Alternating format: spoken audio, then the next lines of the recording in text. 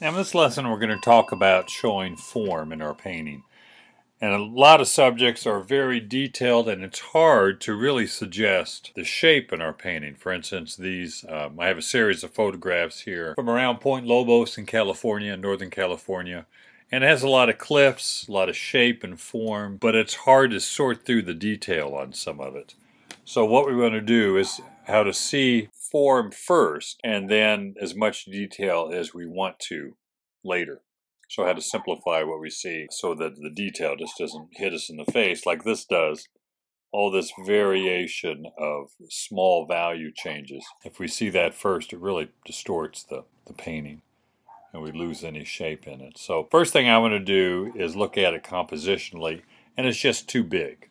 My focal point is this tunnel in here, looking through the rock, the color in the water. So this area right in here is my focal point.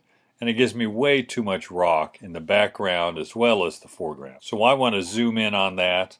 I want some of the foreground and a lot of this color variation in the water. So I'm going to go first with a vertical composition here. And you can get a couple of paintings out of this. I think it has a lot of variation in it compositionally. It has everything in it that I still liked and gets rid of a lot of what I don't need. That way I can focus more on this and less on so much of that detailed rock. It also now gives me more water shape and less cliff shape.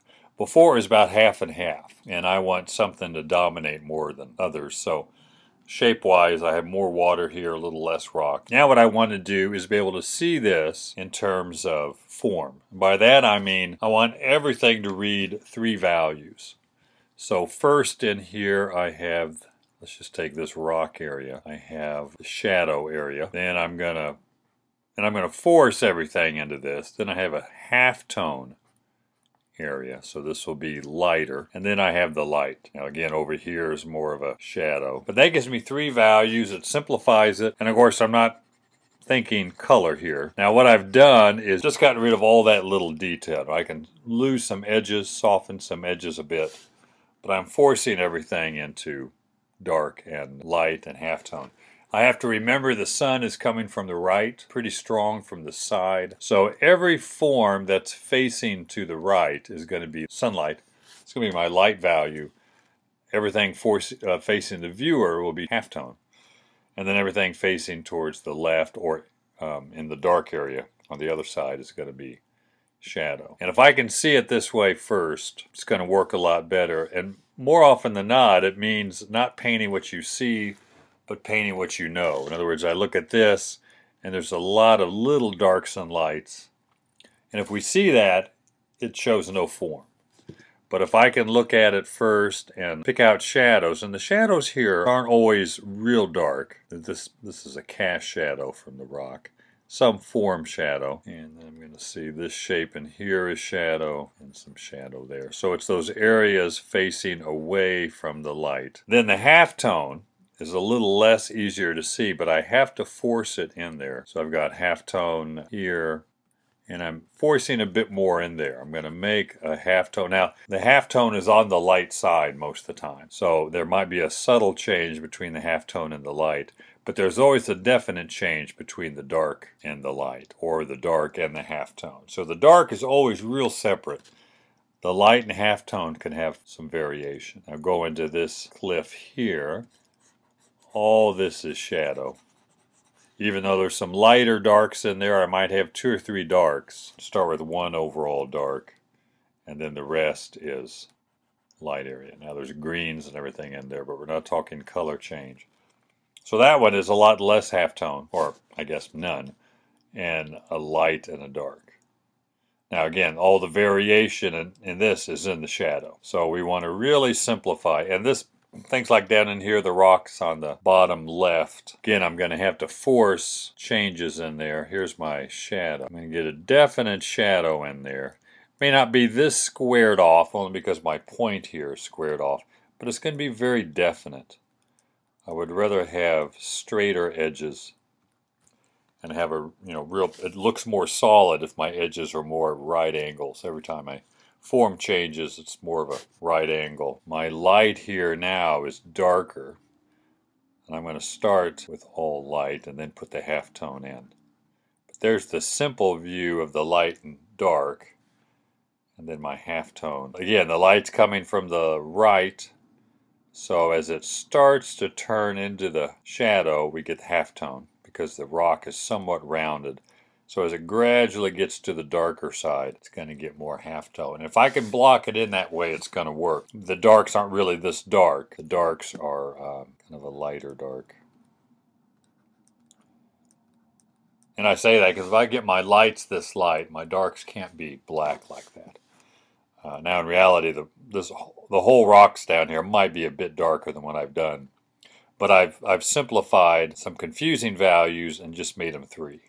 And that's how I want to see that. Same thing back in here. That's why we try and find the shadow pattern first. This would be the dark in here.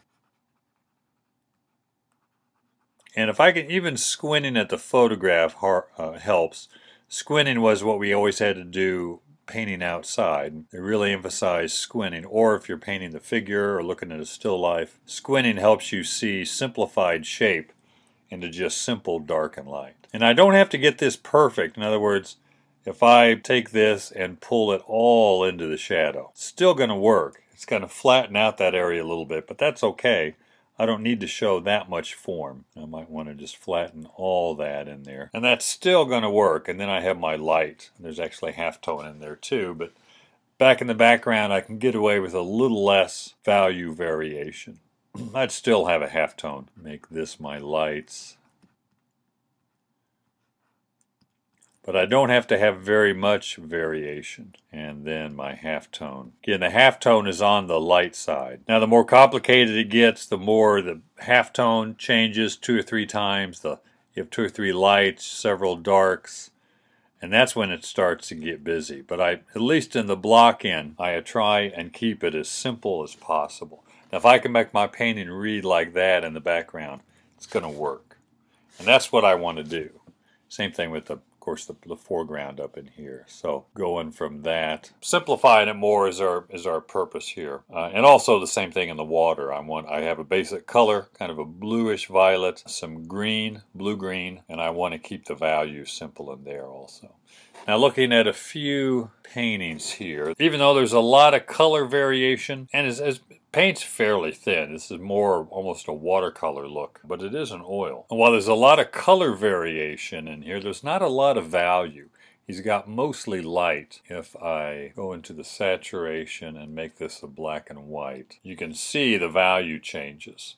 The lights in here, halftones. He's only got a few real dark darks, dark accents in the rock. It's all light and halftone.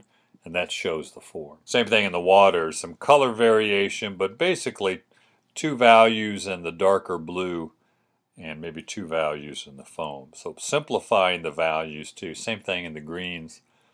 A lot of broken color, but basically just 2 values. So his values are very simple here.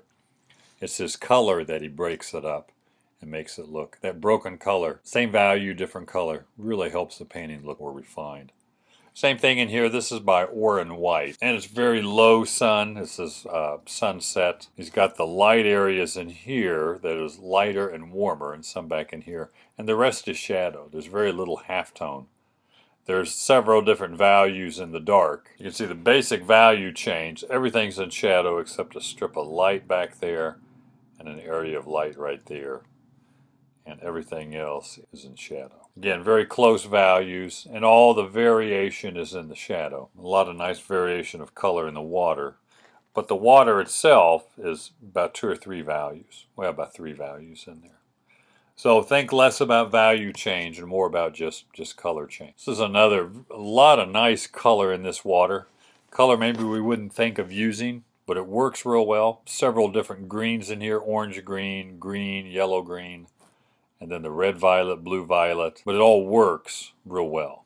Same thing, the rocks in here is a lot of color change. He has not a lot of value change. Now there is some smaller darks and lights in there, but it still reads together as a bigger shape against the lighter water. So the simpler we can keep it, the better. Last one. This is a Hansen put off. And I like his work because he simplifies so much. You can see just the big pattern of shadow on the cliffs here shadow on the cliffs here, and then just the simple light. Here's your halftone right in there, and then the light, and then the dark. So he's really thinking simple light and dark. Same thing in the trees. That dark pattern, he simplified the values to make the shapes easier to read, to see the form a lot better.